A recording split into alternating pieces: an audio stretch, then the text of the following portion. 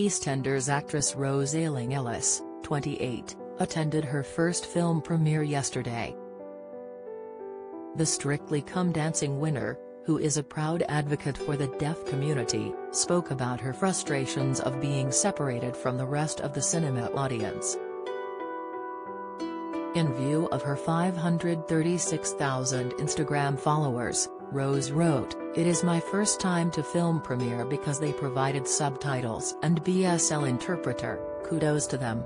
She added some clapping emojis at this point, tagging the new film Dungeons & Dragons, Honor Among Thieves. "But they put me and all the other deaf guests in a separate screening room," she added with a grimace emoji. "It's a slow process, we still got a long way to go," she continued sadly. "Deaf cinema goers should be able to have the same experience as hearing fans all over the country. I can't even go to my local cinema. I don't get to experience the privilege of being able to join the hype of the newest blockbuster release," she wrote passionately. "Or seeing the latest Star Wars or my favorite director's films on screen whenever I want. We do have a long way to go," she concluded decisively.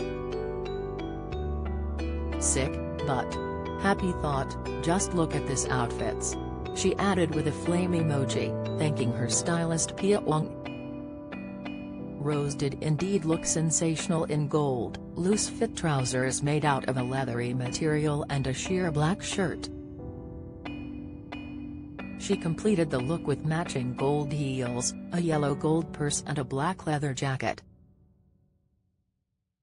Rosa's followers took to the comments section to share their thoughts on her experience at the cinema. "You look absolutely amazing, but putting you guys in a separate room is a big no," penned Patricia. "By putting up this post, hopefully, it will get some headlines and not only focus on how amazing you look." Sick, Susan wrote, "First time? Jesus. We need to apply pressure on this being the norm. And you look gorgy 30. Sick, love this style, you look fantastic, and love your hair, the relaxed look, amazing, sad that inclusiveness still has a way to go," added Louise. Sick,